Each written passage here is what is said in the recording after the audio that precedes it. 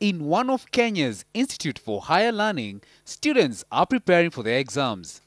Among them is Charles and Kawira. Personally, for me, I'm an innovator and I'm a very fast learner. So whatever we're taught in class, indeed it's the books.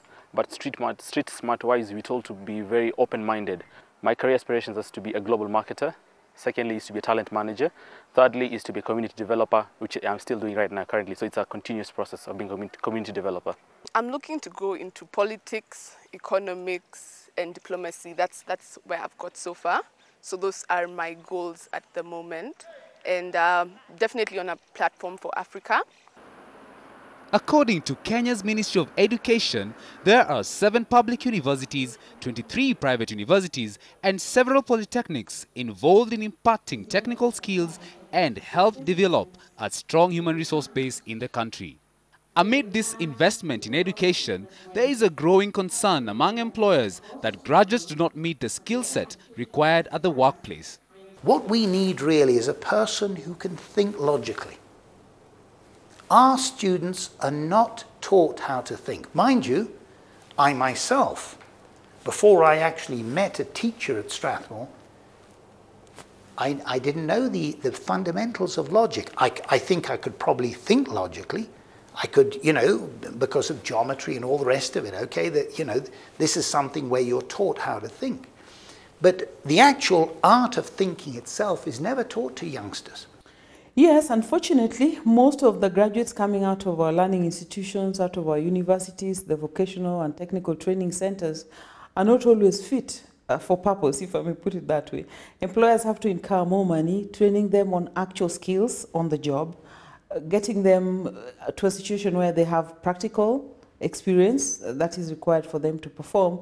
And this again is a reflection of the fact that we do not have good engagement between industry and the learning institutions to expose our young people to practical aspects of work. So largely what they go through is theoretical training. What you're really looking for is grinders. I define people in 3. You have finders, you have minders, you have grinders. Okay, grinders are people who sit on the desk and get it done. That's what we want. The role of tertiary education is to provide skills necessary for employment or entrepreneurship. However, according to the African Development Bank, unemployment is still one of the greatest challenges facing Kenyans today. Begs the question, what can be done differently?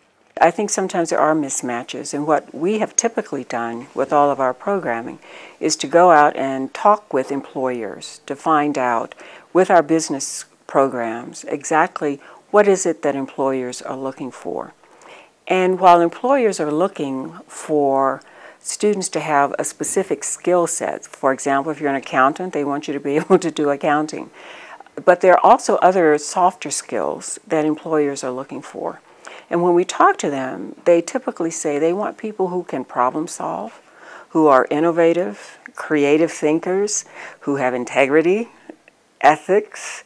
They can come into an environment and be able to catch information very quickly. It is a challenging scenario, but we try at USIU to get as many views as possible before we start any program.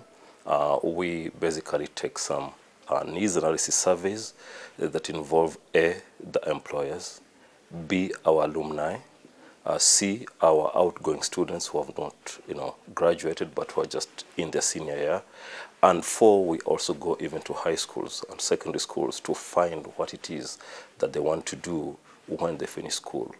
And usually we get very interesting results.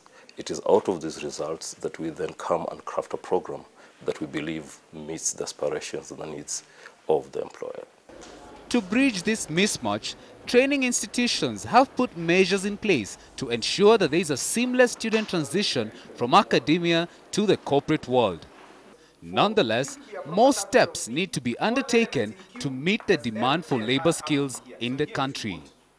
When we look at our undergraduate programs, we try to make sure that they do have good communication skills, because employers want that they can readily communicate both orally and through written language, and also that they have good, strong IT skills.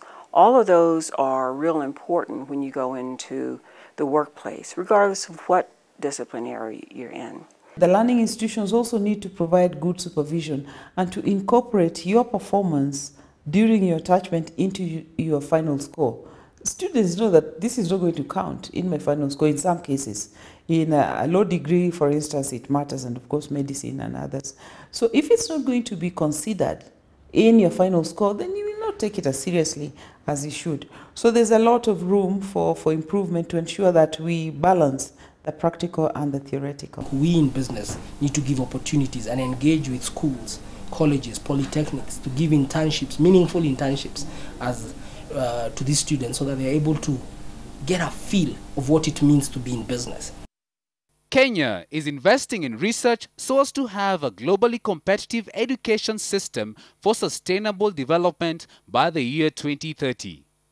I guess what we have to get out of is complaining all the time and step up and do something about it. And I think it's around internships. Germany has a brilliant model. China, I believe now in Asia, the Asian countries have very good models of how they bring young people in as interns.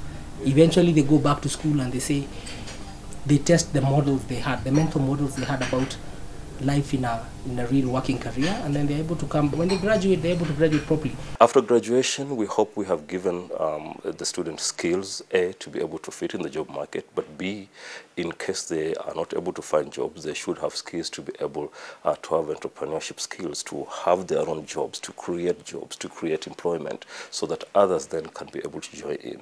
But other than that, we hope that the knowledge they have gained here is lifelong education, education that can give you ability to survive in the ever-changing technological world. With a large number of global companies setting up office in Kenya, there is a strong need for talent. Ensuring that this talent meets industry requirements is an opportunity that needs to be exploited. For Eye on Kenya, I am Laban-Cliff, Onserio.